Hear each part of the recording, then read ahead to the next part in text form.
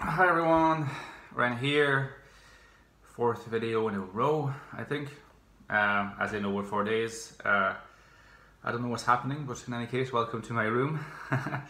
I have a friend who asked me recently, INTP friend, whether I could make a video on this distinctions between INTP and ENTP, and I realized then that this would be a cool video to make, simply because I've not made a video exactly like this before. And, you know, I've made videos comparing INFJ to ENFJ and various other INFJ and INFP, or, you know, that kind of thing, but never INTP and ENTP. And I think that's, you know, I can probably talk a little bit about this, so let's go, let's look into this. So if you've seen my previous video, you probably can predict that I'm not going to mostly focus on what the functional differences are, because as long as you just focus on the description of the functional differences, you're describing nothing. You're describing an empty content. So it's more interesting to sort of look at how this functional difference is manifested in concrete, practical behavior. First obvious difference, I think, to me, is that ENTPs are they're simply more enthusiastic. They come across more enthusiastic. They're more high energy and more upbeat in general, and that comes from extroversion. You know, now, it doesn't mean that INTPs cannot be upbeat or cannot be enthusiastic. You know, if you talk to them about certain topics, they can get enthusiastic, but there will definitely be a lot of discrimination between what makes them enthusiastic and what makes them not enthusiastic. Or it doesn't mean that they completely reject whatever they consider less exciting, but it just means that it really doesn't lie within their perimeter of interest, and you can feel this straight away because they won't pursue a conversation about this with you, you know. Linked to this, I would say that, you know, ENTPs come across as more, I wouldn't say more curious, because ENTPs can appear on a superficial level to be more curious, but curiosity is a complicated concept, as we will see in a second. I would say that they're less skeptical. So TI makes, you know, the higher TI is in your stack, the more likely you are to be skeptical. And by skeptical, I mean that if you're presented with a certain kind of information, how quickly are you going to embrace it as true or as convincing or as whatever? The more you have TI high in your stack, the less likely you are to let this kind of information be accepted, you know, easily. So it could take a long time for an INTP to go through that, and with an ENTP that can be the case as well, but a lot less so, because their dominant function is extroverted intuition. So ENTPs are more curious in the range of things that they're likely to take an interest in, because their discriminatory powers are less pronounced. But you could argue that INTPs are more curious, perhaps in the way that I would be curious myself, which is that once I get into something, I really want to get to the bottom of it, right? And again, not saying that ENTPs are not capable of getting to the bottom of things, but there are sort of pre-programs, if you like, in a sense, to be more easily distracted into exploring all these other things that that could be really cool. And so if you imagine that you have like 50 different fields, and each of these fields comes with a certain level of mastery, right? Well, if you take an INTP and an ENTP, it's more likely that the ENTP will master more fields at a 50 to 60% level of mastery, whereas the INTP might master only 5 or 6 at 80 or 90%, right? So that's an interesting way of looking at it. I think the INFJs are a bit more similar to the INTPs in this respect than the ENTPs, because of TI and probably because of NI as well, which tends to focus on specific fields. The difference being that, well, actually, I cannot really tell you why. You know, it maybe is an unanswerable question what makes an INTP interested in a specific field, because it will just depend on the person and personal variables that are too numerous and too complex to be captured by means of the MBTI model. But presumably that would be a field that they find interesting, profound, and endlessly, you know, explorable. I think that an INFJ will have a slightly similar approach, but they will probably come to the conclusion that this is the field for them even prior to a deep TI ratiocination, whereas INTPs would have to go through that. With ENTPs, there's a much more unmediated sense of interest, right? So you could think about it this way. The curiosity of an ENTP is unmediated compared to the curiosity of an INTP. It's like, as long as any can latch onto it, you know, it could be anything. So it could range from anything, like from, you know, something very intellectual to exploring the world, to understanding people, to figuring out what the better system of politics is for a particular place. And then, like, I have an ENTP friend, he actually appeared in one of my videos, his name is Julian. Like, within one evening, you know, if I just let him go, we'll broach politics, philosophy, religion, probably women a little bit as well, you know, traveling, if I have not mentioned that already. And then all of a sudden, if I let him go, he'd be like, oh, by the way, and what about this theory of time, you know, and the Stephen Hawking thing, and how, did you come across this new thing? And so it could be easily kind of dizzying, although it's also very exciting. Now with an INTP, that doesn't happen in as pronounced a manner, because they will have spent more time thinking through these topics and already discriminating between what they want to pursue and what they don't really want to pursue.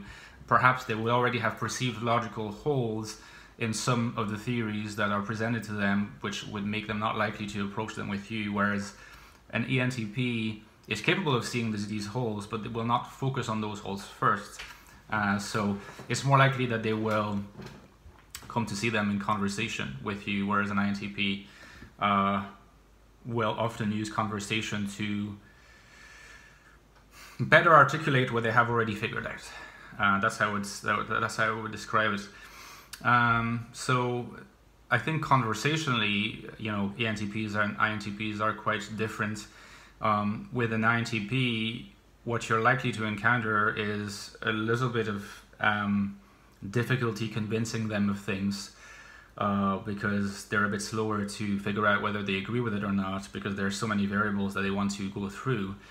With an ENTP, the difficulty will more likely being convincing them of not sticking to certain things because, you know, they're contradictory, or, you know, they're not as profound as they might think, because they're curious about a lot of things, and it takes them a bit more energy to do something which they're very much able to do, which is to start the process of discrimination. So I would say more upbeat, more enthusiastic, more curious in the sense of being less skeptical, but less curious in the sense of not as easily going deep into certain topics.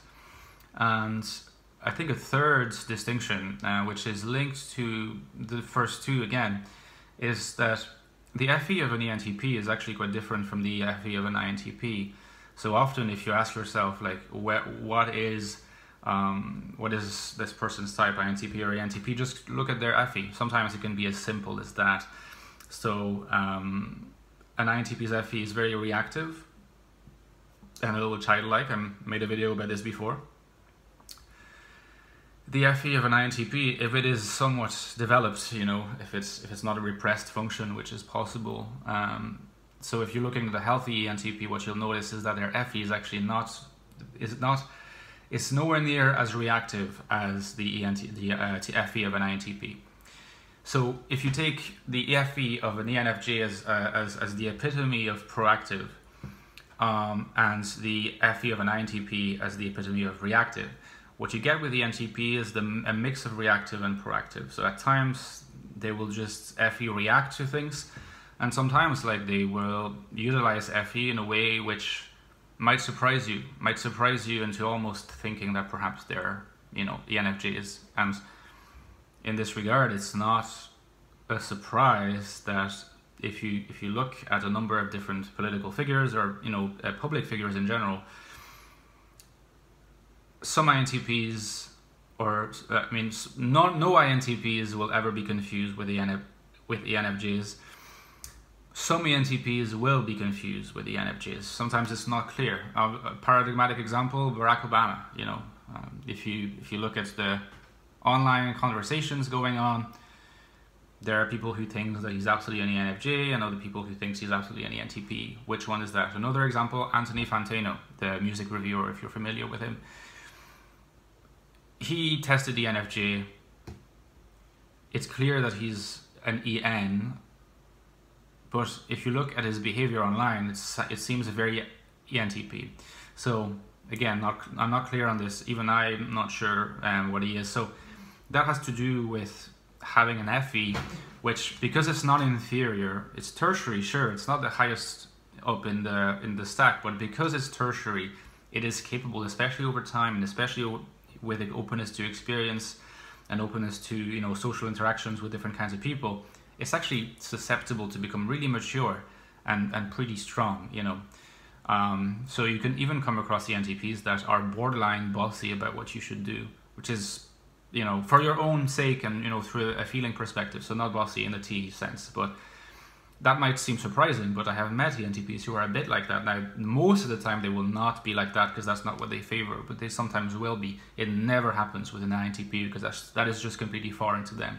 Okay, so just to recap, so far what we have is ENTPs more upbeat, more enthusiastic, less skeptical, and their FE is qualitatively different from that of an INTP. Right, and it's also qualitatively different insofar as it is capable of maturing more in a sense than the INTP's FE. Just in the same way that like an INFJ's SE is the difficult thing to see mature because we have so little control over it. It's borderline completely unconscious, right?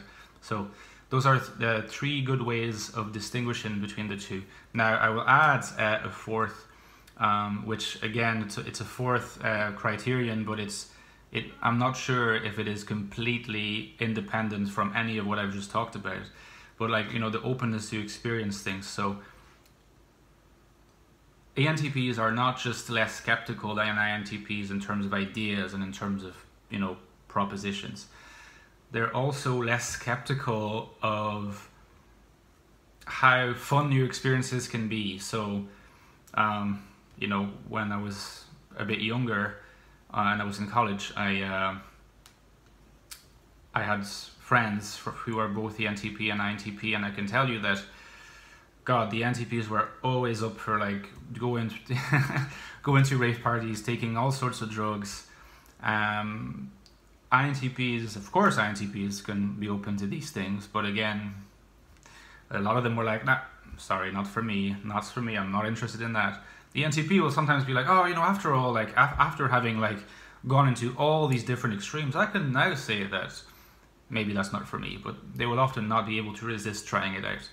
So maybe openness to slightly risky lifestyles, you could say, is much more likely to feature in an ENTP's life, at least some part of their life, maybe not their whole life. I hope I didn't make it all sound like INTPs are boring and ENTPs are great. Obviously both types have their own great strengths, and they're just different. Let me know what you think in the comments, guys, and if this has been of any use. Alright, see ya.